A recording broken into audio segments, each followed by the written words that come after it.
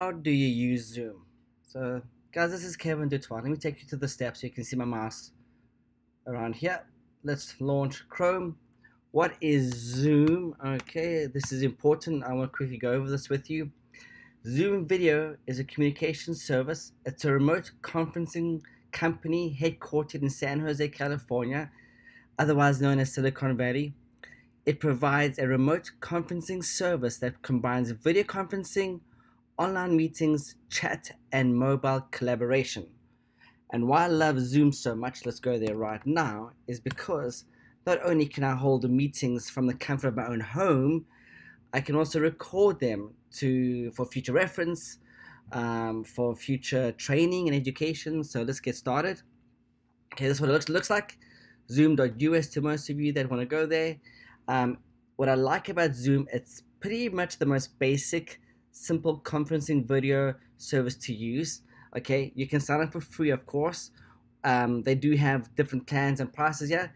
Again, this is the basic use of Zoom. I'm not going to go into the advanced elevated version. I'm just looking at the free. What I like about the free is it's free. You can host up to 100 participants, unlimited one-on-one meetings. You have up to 40 minutes per time.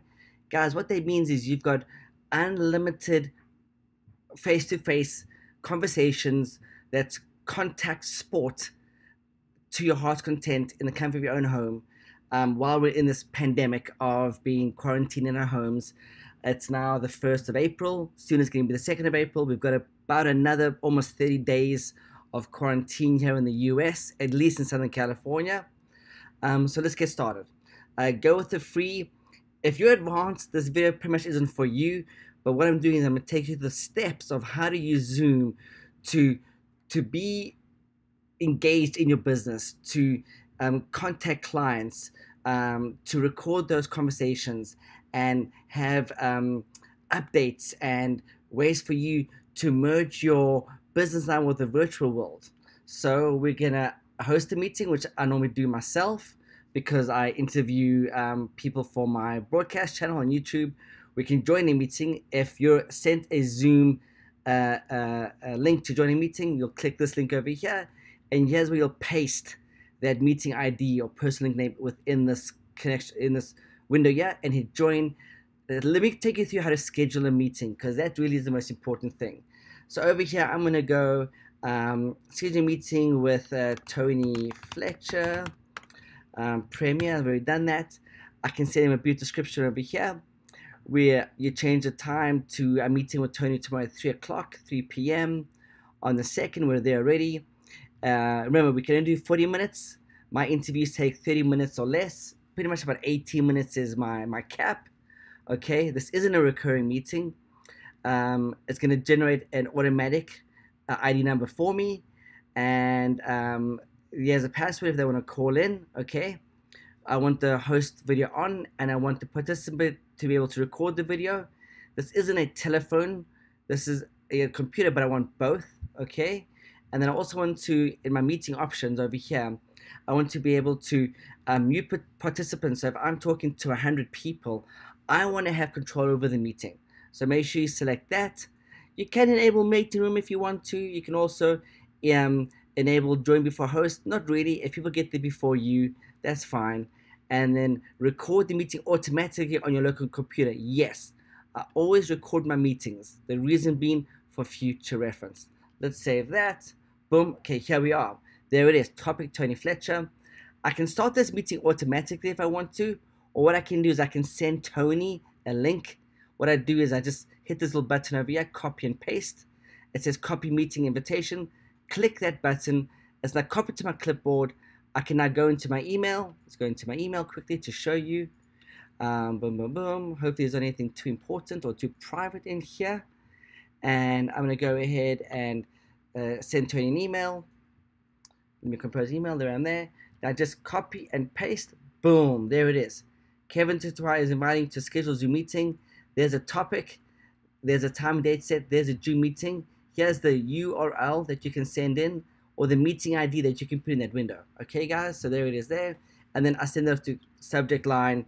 I'm going to call this a test, and then to whomever I'm sending this off to. Okay, let's close that, go out over here, back over here.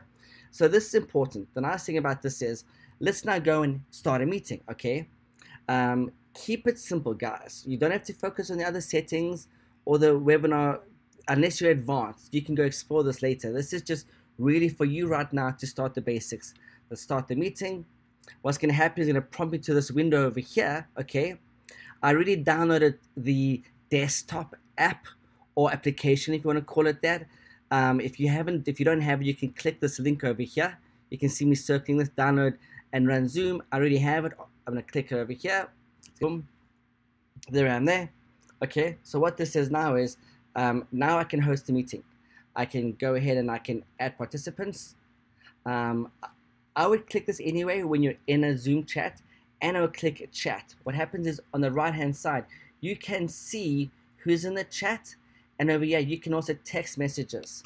Test, and they get the text message. This will go to everyone within the chat, and then that way they can you can see if you have a link or image you want to share or some content. Over here I'm off, so you can see the video is red. If you want to click me off, you can mute me. You that's being the user, you can mute me over there. Now you want to hear me, I'm going to unmute myself, but what I'm trying to say is that you can do that if you want to mute me, because you have to go maybe take a quick restroom break. You can mute me, or make sure you're always muted yourself. Always mute yourself. Now I control that, so I'll control you, but you always want to make sure that you're muted unless asked a question from the host. Unmute yourself. There you go there. Okay, so make sure that's always unmuted. Over here there's some few features. You can go ahead and you can share your screen. I can go ahead and share my computer screen.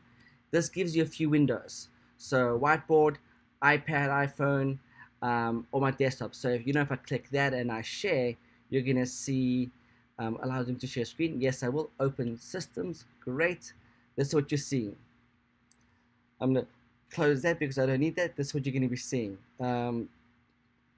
That's really the basics, guys. Here's where you can record and where you can pause and add reactions, of course.